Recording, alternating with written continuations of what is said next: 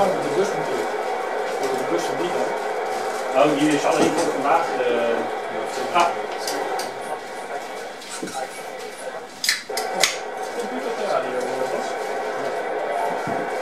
Oh, 3 AOS. Haha, nice.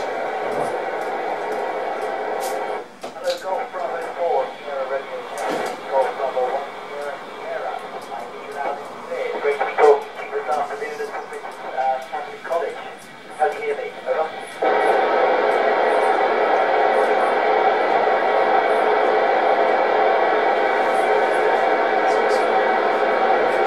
Hello, Golf Bravo 4, Sierra Radio Charlie. This is Golf Bravo 1, Sierra Sierra. I read you loud and clear. I'll be over.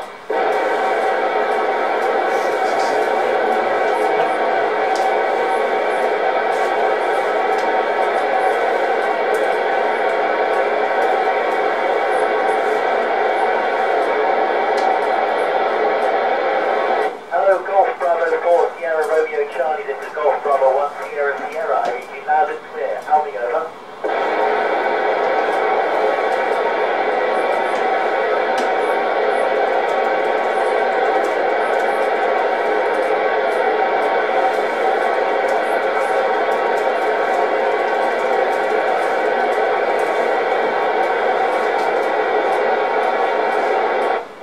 Hello, Golf Bravo 4, Sierra Romeo Charlie, this is Golf Bravo 1, Sierra Sierra. I read you loud and clear. I'll be over.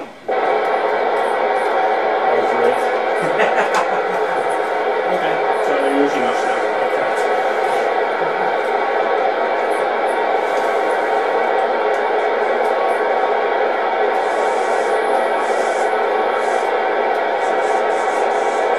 Hi Lucy and hi to everyone at St. Richard's Catholic College of Bexhill. It's great to be talking to you from Spain this afternoon. I'm ready, over. Ja, dat is een leuke die hele vuur die je maakt eruit.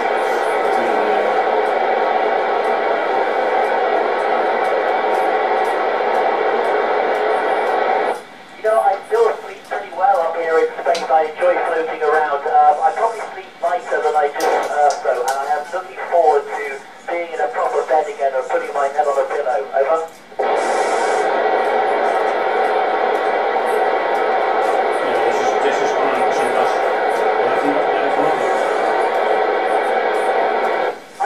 Yes, we do have public holidays there. They're agreed by all the international partners. It kind of depends on which nationalities are on board. We've celebrated Christmas Day, New Year's Day, and Cosmonauts Day, which is obviously the one in honor of Yuri Gagarin.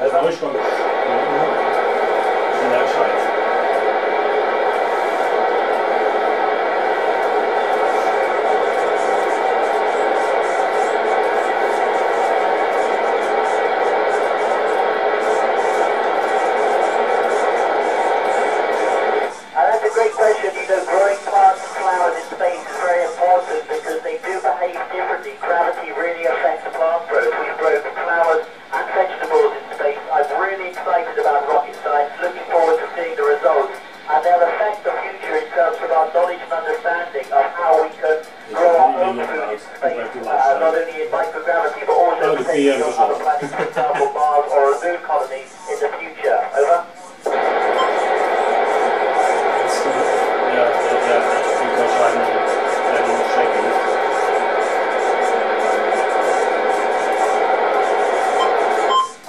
I think it's different actually.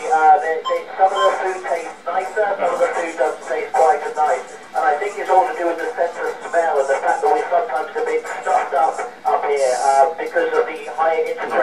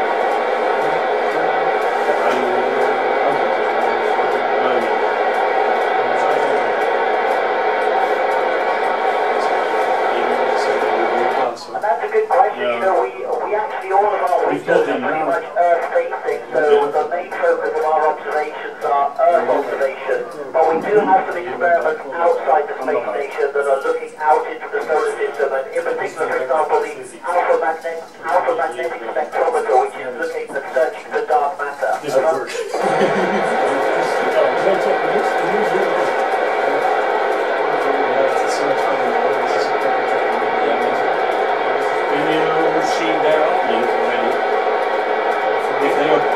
They start pointing towards us. If there's conditions, you will always see them. But they're low, so...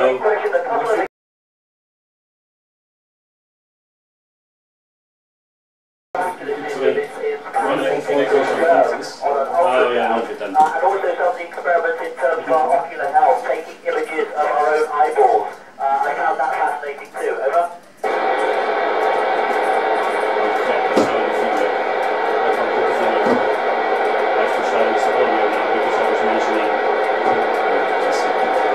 Yes, Chris, we've recently done a couple of experiments which have relied on naked flames, so we've done them inside a glove box, and then even then the experiments inside another fireproof container, and we limit the amount of fuel that the flame gets, so we have a number of safety precautions to make sure that it's completely safe. Over.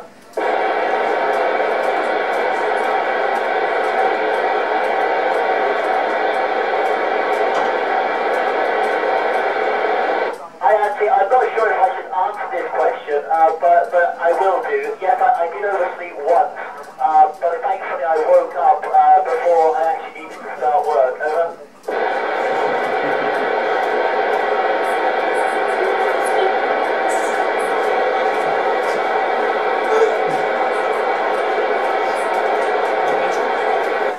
I will. You're putting me under pressure now. The space station does about 5 miles every second, so if you're 31 miles, that's probably about 6 seconds, I reckon. Over.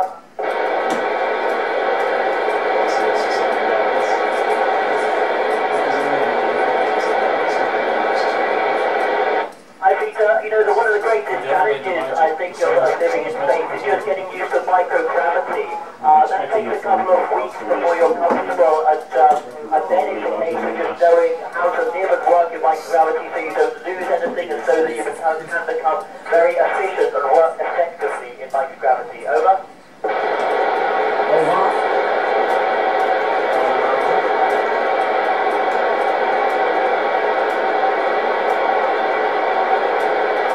That's a great question. Yes, we have people on the ground who are monitoring the solar activity very closely. We also have experiments on the space station that are observing solar activity, and there is a definite correlation between solar storms and the aurora. Currently, we're actually having quite a high level of solar activity, and we are seeing quite a great aurora. I posted some photos this morning of an aurora that I saw last night. Over.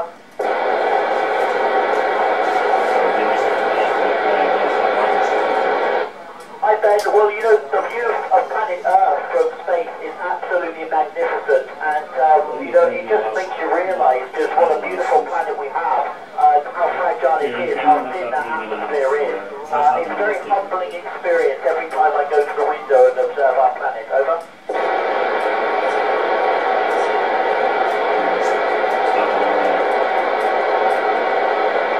Yes, it is. We definitely rely on the Earth's magnetic field to protect us from radiation. The Earth's magnetic field is a sort of sudden barrier. It reduces gradually with distance from the planet, and we are inside part of the Earth's magnetic field, so we're protected a bit from the radiation. So that reduces the radiation dose that we get in a 6-month mission. Over. Yeah.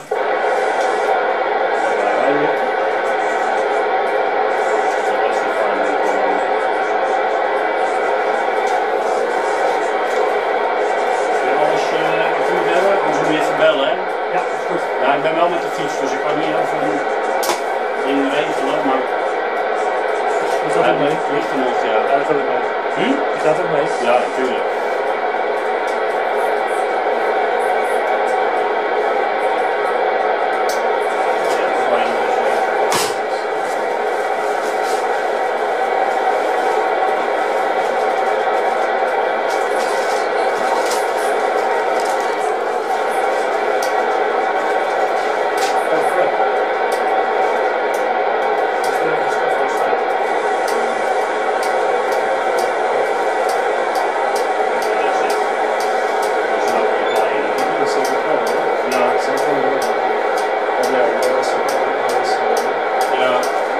didn't come up.